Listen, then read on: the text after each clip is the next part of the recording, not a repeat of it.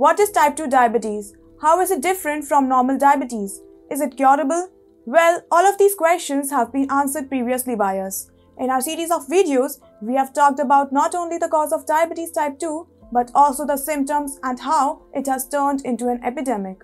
Insulin resistance and type 2 diabetes are both reversible with a proper diet and lifestyle. But wait, how to know what is the proper diet and lifestyle to switch to? Hi and welcome to TFIPost. I am your host Palak. If you are watching us on YouTube, please subscribe and press the bell icon to get all the latest updates.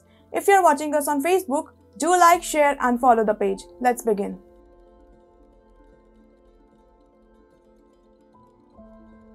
For detailed analysis, you may visit Dr. Kalol Guha's YouTube channel, whose link is in the description. Earlier, we discussed that the root cause of type 2 diabetes is insulin resistance, and that the condition can only be reversed by working on the root cause. And this is possible with a proper diet. Well, although all the bodies are not the same and one formula may not work for all, here I give a basic idea of the diet and eating pattern you may follow.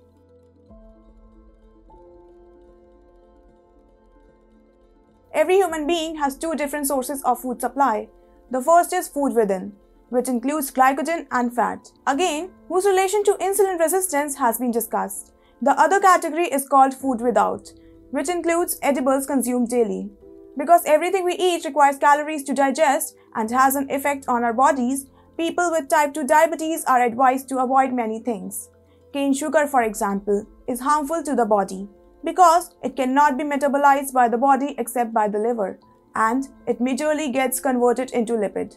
In simple terms, more sugar consumption means more fat deposition, and fat brings along health for those suffering from diabetes type 2. The second advice is to avoid drinks and processed foods. While buying things, you must look for an additive called fructose corn syrup. The consumption of this syrup and processed food simultaneously leads to a fatty liver, insulin resistance, and type 2 diabetes. Processed foods like breads, biscuits, cakes, and cookies raise insulin levels and cause health hazards. Don't bombard your diet with fruits is the next piece of advice. Yes, we do that thinking that fruits are healthy. Sometimes many people replace their one-time meal with something like a fruit salad. Well, it is not advisable to do that. Rather, those following a diet should stick to one seasonal fruit a day and avoid excessive fruit consumption. The next step is to avoid vegetable seed oil, trans fat, and margarine, as these cause inflammation in tissues. Now, the next piece of advice is for the gym lovers. Yes, you might not be doing it all right. If you consume a protein shake, make sure it contains no branched-chain amino acids.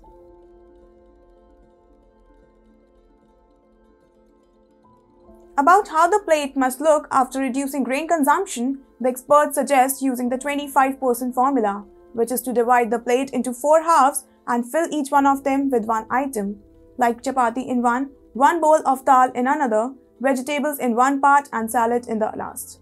Now, if the person having the meal wants to have a second chapati, he or she will have to repeat all that was kept in all the quarters. Experts also recommend that those on a diet consume a lot of green vegetables along with seeds, but these varies from person to person and no one formula fits all.